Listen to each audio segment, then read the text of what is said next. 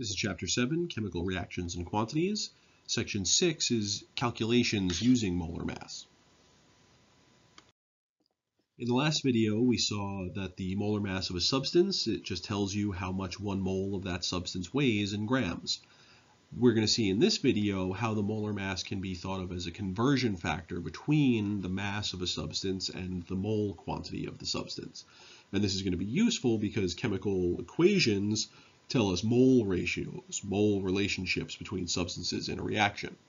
But we can't really directly measure mole ratios without counting out an absurdly large number of particles. So instead, we want to be able to weigh out our substances and then use that mass that we measured to calculate how many particles or moles it actually represents. And so the molar mass is going to let us do that. So the molar mass can be thought of as a conversion factor, and like any conversion factor, therefore it's a fraction or a ratio that tells you the relationship between the two units involved in the conversion. In this case, it tells you the relationship between the grams, the mass, and the moles of an element or a compound.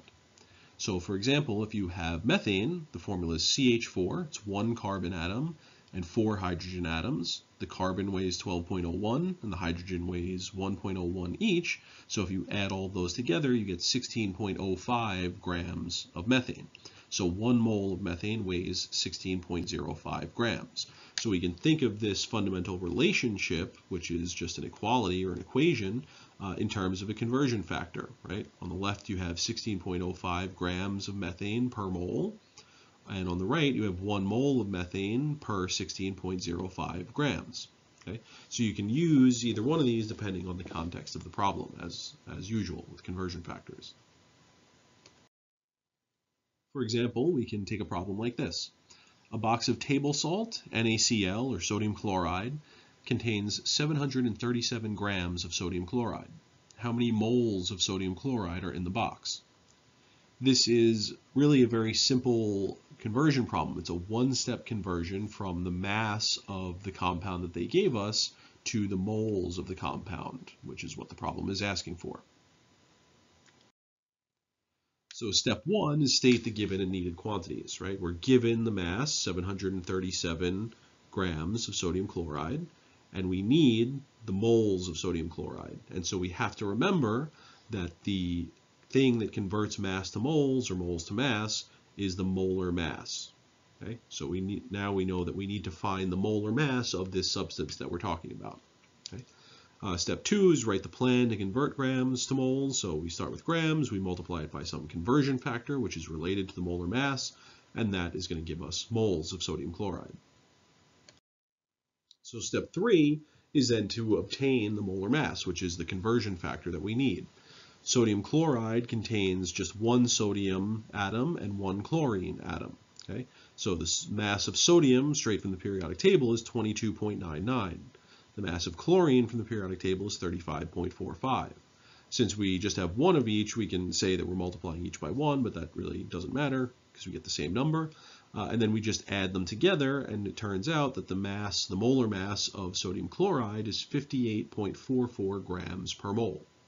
And so the two conversion factors that we can use are 58.44 grams per mole or 1 mole per 58.44 grams. Now often when I use molar masses, I not only include the gram and mole unit, but I'll also make a note of what the substance actually is that I'm counting. Okay? Because a lot of times if we want to cancel the unit, we have to recognize that a mole of sodium chloride can't cancel a mole of some other substance, for instance. Okay?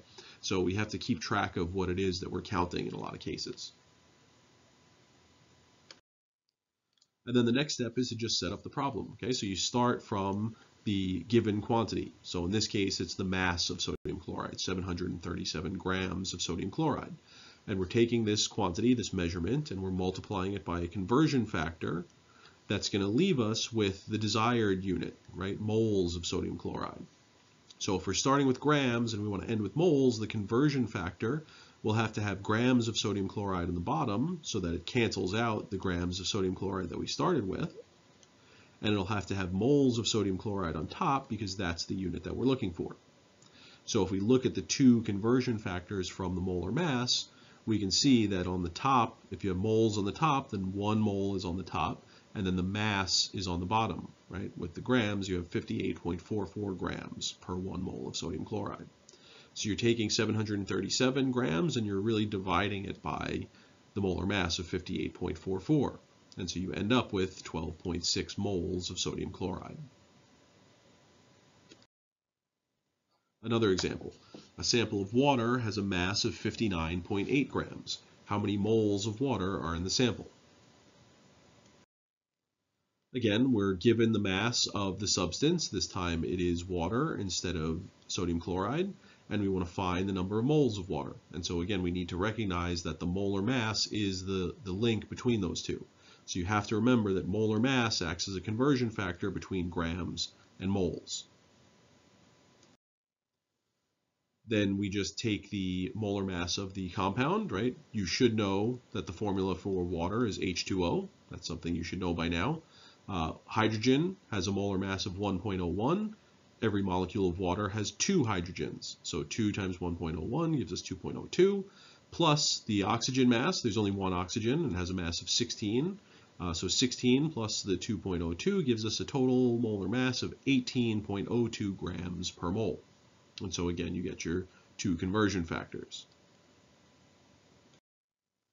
Then you take the mass, right? Starting from the mass, you multiply it by a conversion factor that has the mass on the bottom and moles on the top, and that's going to leave us the mole ratio at the end, right? Once grams of H2O cancels grams of H2O down here, then we're going to be left with moles of H2O. And so 59.8 divided by 18.02 gives us 3.32 moles of water. Here you can see the beginnings of a sort of a map or a chart that we have that shows you different transformations that you can make when you're talking about measurements for a substance. So for instance, if you have grams of an element, you can use the molar mass of that element to figure out how many moles you have. And then you can use Avogadro's number to figure out how many individual atoms or ions that represents. If that element is part of a compound, then at any given point, you can relate the moles or the atoms of that element to the moles or the molecules of the compound using the formula subscripts. So if you're talking about moles of the element itself, you can use the formula subscript to go to the moles of the compound. If you're talking about individual atoms, you can use the formula subscript to go to individual molecules or formula units in the case of an ionic compound. And so then you can also use Avogadro's number to go back and forth between moles of a compound and molecules of a compound. And then for the compound as a whole, if you know the number of moles, you can use the total molar mass for the entire compound to figure out the mass of the compound. Okay? So this is a useful chart. In practice, you actually don't really use this part of the chart all that much. Okay? It's not really that useful in a chemical laboratory to figure out precisely how many individual particles or atoms you have. So you'll get questions like this to test your knowledge and your understanding, but it's not something that you come across in a lab or in a practical setting all that often. On the other hand, the first part, which is converting between mass, grams, and moles, right, whether you're talking about for an element or for a compound, this is an extremely common thing that you do in chemistry virtually all the time. Anytime you're running a chemical reaction, for the most part, you need to relate the masses of these substances you're weighing out to the actual number of moles that are going into the reaction. And so understanding how molar mass serves as a conversion factor between mass and moles is an extremely important skill in this class. So definitely focus on this left-hand part of the chart.